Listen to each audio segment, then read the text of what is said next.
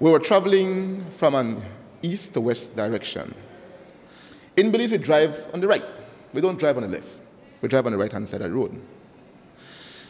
So I began to overtake. Traffic was clear. I passed the first vehicle. As I was passing the second vehicle, which is the Kia, I saw the driver made an immediate turn to the left, as if he was going to turn into Maya Hill, which is on the left. Now the law is, this is no what anybody's opinion, the law.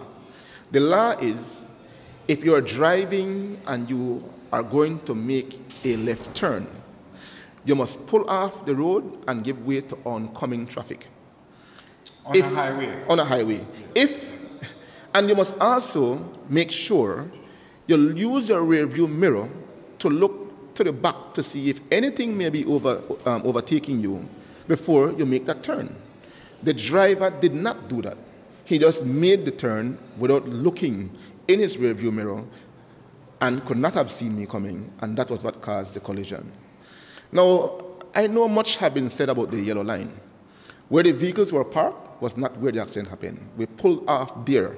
But let me educate some people and remove the cap of ignorance from off their heads. There is nothing in law about those lines on the road. Those lines are just guide for drivers.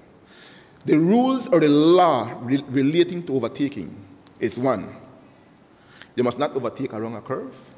You must not overtake on the blow of a hill.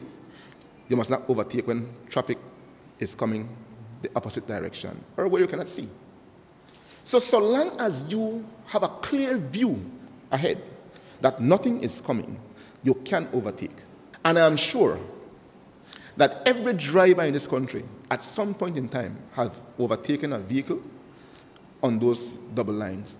And if you can show me one driver who have not done it, I'm going to show them heaven and lead them to heaven.